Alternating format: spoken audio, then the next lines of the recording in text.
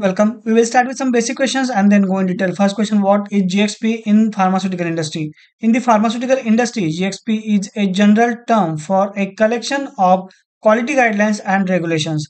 The G stands for good, the P stands for practice, and the X is a placeholder for different fields. Together, GxP ensures that pharmaceutical products are safe, meet their intended use, and comply with regulatory standards.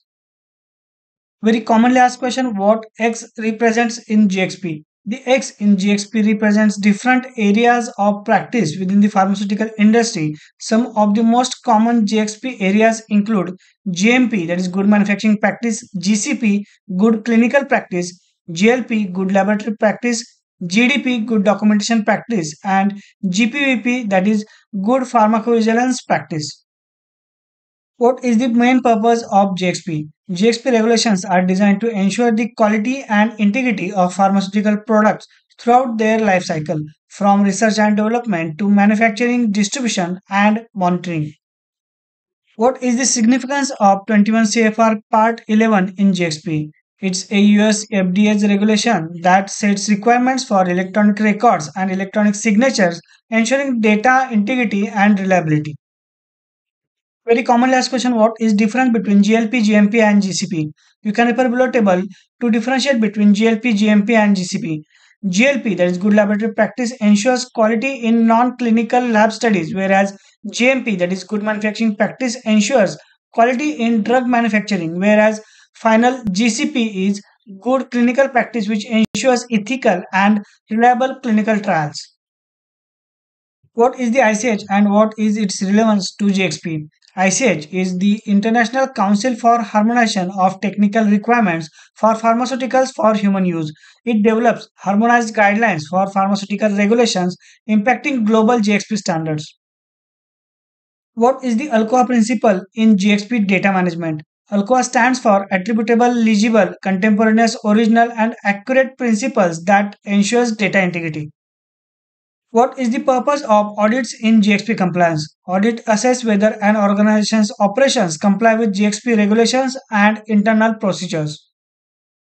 What are the consequences of GxP non-compliance? Consequences include regulatory sanctions, fines, product recalls, and damage to a company's reputation, and most importantly, endangering public safety. What are core principles of GxP?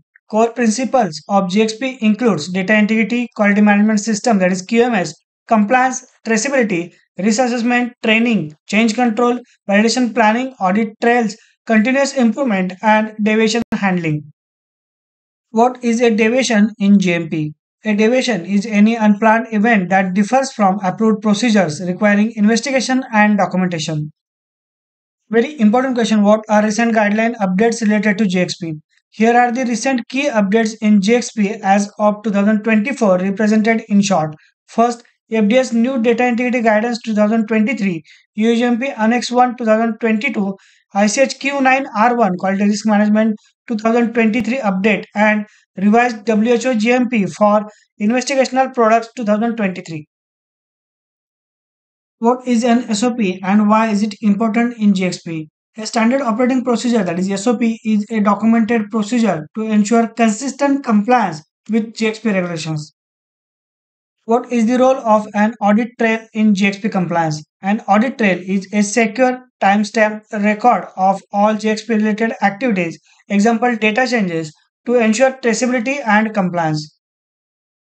What are the key elements of GMP compliance? Qualified personnel, validated processes, proper documentation, quality control testing, and equipment calibration and maintenance are the key elements of GMP compliance. What are the key elements of GxP compliant training program? Element 1, role specific training. Element 2, documentation of training records. And element 3, periodic retraining. What is the difference between qualification and validation in GMP?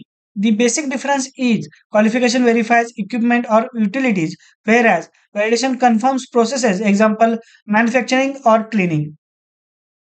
What are the four types of GMP audits? Type 1 internal, including self inspections. Type 2 external. Type 3 regulatory inspections like FDA, EMA, and type 4 third party audits. Don't forget to like, comment, and share. Subscribe to channel for more informative videos related to our pharmaceutical industry.